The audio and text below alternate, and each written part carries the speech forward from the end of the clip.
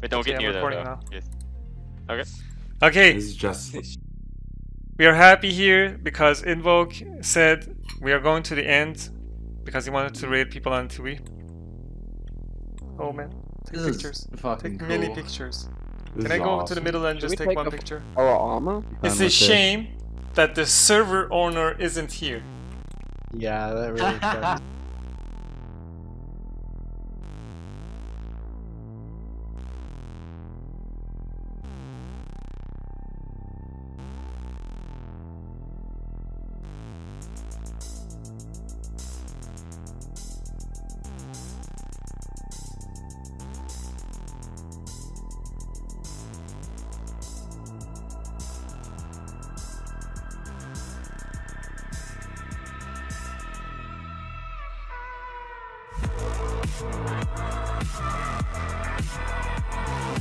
So if this failure light turns back on, then we fucked up.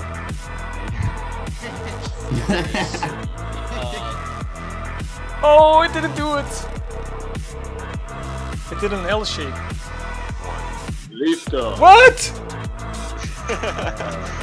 Where'd it go? There it is. Beautiful! Oh yeah! Yes! Finally! It works! Yes! Yes! All of us at the same time too. Fell to the top. Yeah, let's go build this underneath the ground. Okay, so now activate it. No, it doesn't Nope. work. You ready? Shoot. Now it works! Oh my god, I went to take my shaft. Wait, where are you at though? Are you at the correct spot? Look at Yeah, this! you are. Teleported since it's my shaft. Oh, this is the coolest thing! We couldn't have asked for anything better. Oh my god, I didn't go into blocks, I went into a mine shaft.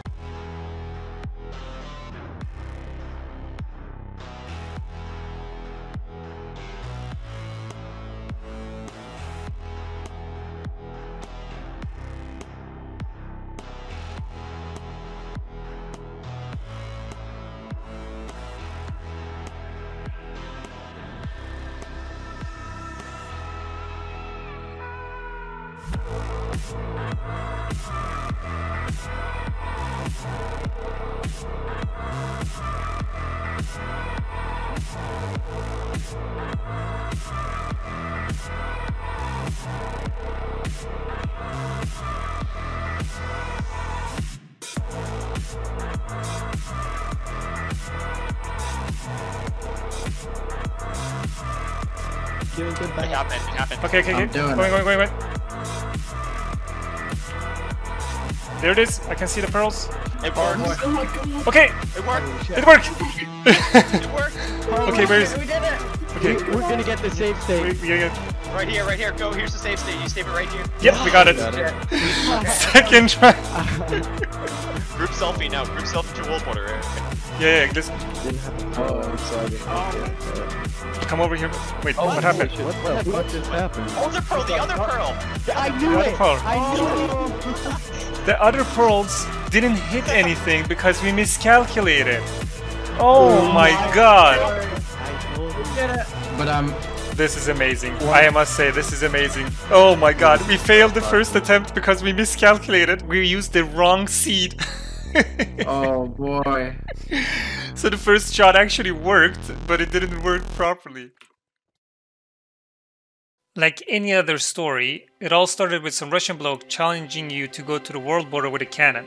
And clearly it's not possible to go to the world border with a cannon, you need chunk loading. And if you want to go there the casual way, just traveling there with some elytra or horse, whatever, it will take days and it will just blow to your world file and ruin your world.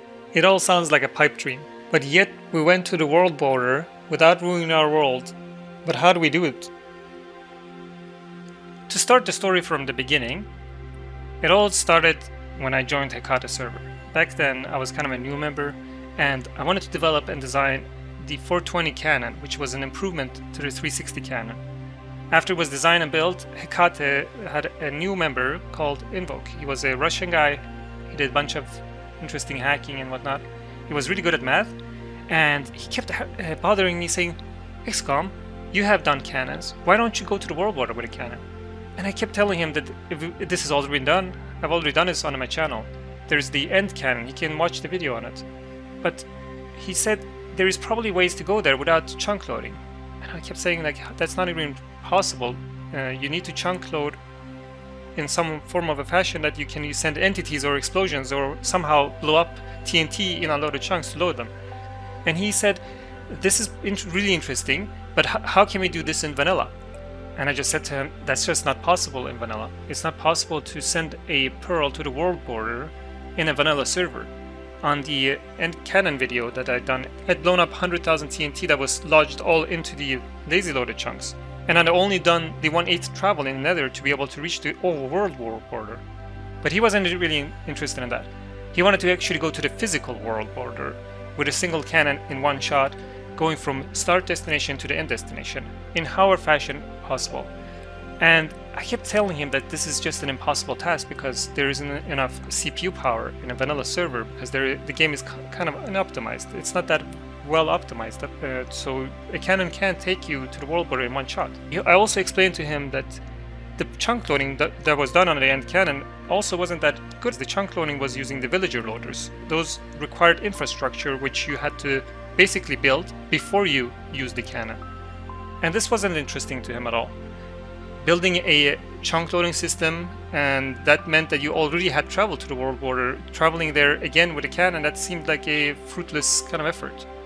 And you could also do all of this with just riding a horse on the top of the nether roof and build a chunk loading system. Then you've already visited the Worldborder. What's the point of visiting it again with a cannon? And the cannon was even doing only 1/8 of the distance. With 100,000 TNT for the Worldborder, you need something like 1,000,000 TNT, and getting 1,000,000 TNT on a vanilla server would definitely crash the server long past the amount you could actually put in a vanilla server's strain before it crashes. Even if you removed the watchdog, you would pretty much run out of memory or something similar. So the idea was kind of a bust, and the whole thing kind of went to rest, and we didn't exactly know how to fix the problems.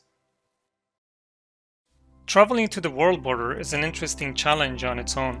Several players have reached the Worldborder traveling there. A player named Farland or Bust have attempted to actually go to the Worldborder in 1.7 to see the Worldborder, the Farlands. And there's been other players that have challenged themselves to reach it. And in practical ways, you can actually get to the Worldborder without any complex ways to get there. Just getting a really fast horse, one of those fastest ones, can get you to the Worldborder in the Nether by just traveling on top of the Nether roof.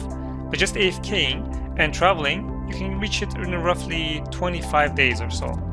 And if you want to travel the conventional way, on the render distance 16, which is probably what all the technical Minecraft servers, including Hecate, is using, it would add something like 500 gigabytes to your world file. That would be an extremely large world file, and taking backups on such a world file would be frowned on. And it's generally the reason that no one actually attempts to reach the Worldborder in regular servers. But one of the tech servers, Prototech, managed to get to the Worldborder. That was based on the system that 0x53, one of their really smart members, had actually managed to get to the Worldborder using a really clever trick using gateways. The gateways I'm talking about are those randomly generated gateways you can find in the end that can take you back to spawn. And they are just usually ignored by players. Mostly if you're exploring in the end, you can find them kind of useful to be able to go back to spawn. And they are also being used to trap withers and such. But 0x53 wanted to create a gateway that could link you back to spawn, but it would also link you back to the same gateway that basically sent you back to spawn. It's a really clever trick that Mire showed back in the day. It's based on pushing pistons and a clever logic to remove the MBT tag. It's a complex flying machine that I think is best described on his own channel. But on Prototech, they managed to reach the Worldborder on 2 of the flying machines that they've sent out. There is 2 more flying machines that haven't reached the destination.